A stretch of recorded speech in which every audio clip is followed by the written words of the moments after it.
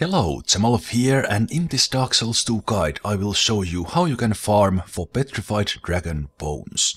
I'm doing this in Aldia's Keep, killing these dragon acolyte enemies in the area.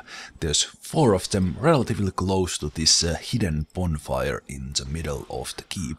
I will show you where the entrance is in just a moment.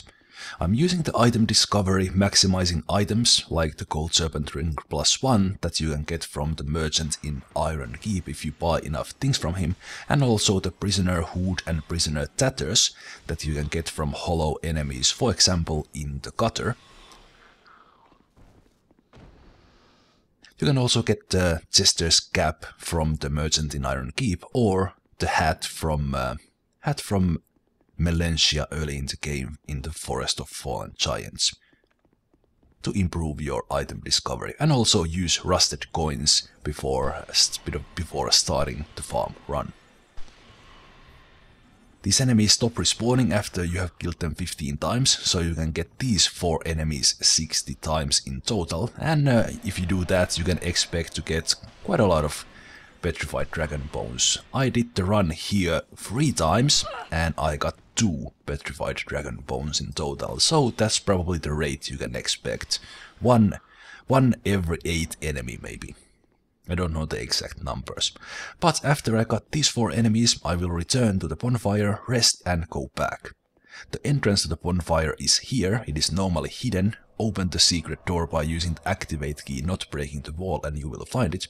You will also need a key from this armor destroying liquid to remove your armor and rings before going in there, and then get the key. That will open the door I'm going through after getting these 2 that are in the corridor behind the paintings. When killing these guys that are initially hiding behind those paintings, make sure they drop down before you kill them, so you don't lose the loot like I did with the other guy there in the corridor. But that was my first Petrified Dragon Bone for this run, and that called for a fist bump, as I was really happy to get it. But here you can see the loot there in the where the enemy was standing. And I can't get that. You can't jump up there, you can't reach it. So do make sure that they drop before you kill them. I tried and tried and tried, but I couldn't get it. And I'm sure that would have been a Petrified Dragon Bone. Oh well, you can also get the Petrified Dragon Bones from the dragons in Dragon Eyrie, and possibly from the crystal lizards in Brightstone Cove and in Dragon Eyrie. So while going through those areas, I highly recommend using the item discovery, maximizing gear and the rusted coin if you want to make sure you get as many Petrified Dragon Bones as possible. In the late game, the stone trader Gloan sells 3 Petrified Dragon Bones for a hefty price, but it's better than nothing. So do make sure you buy those from her as well. I got my second one and returned to the bonfire, rested and went at it again. But that's it for this video. I will show you the gear I'm wearing and then wrap up this video.